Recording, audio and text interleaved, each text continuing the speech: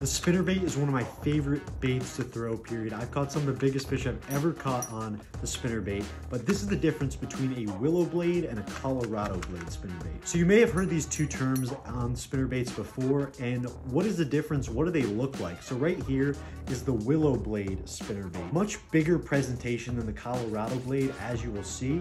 But this is the willow blade right here. It looks like a little leaf on the end of the spinnerbait. Of course, spins, that's why it's called a spinnerbait. Over here, we have the Colorado blade spinnerbait, a little different presentation than the willow blade. And basically the main difference that I've noticed when fishing is the Colorado blade creates a much more heavy chaos, much more heavy thumping vibrations in the water.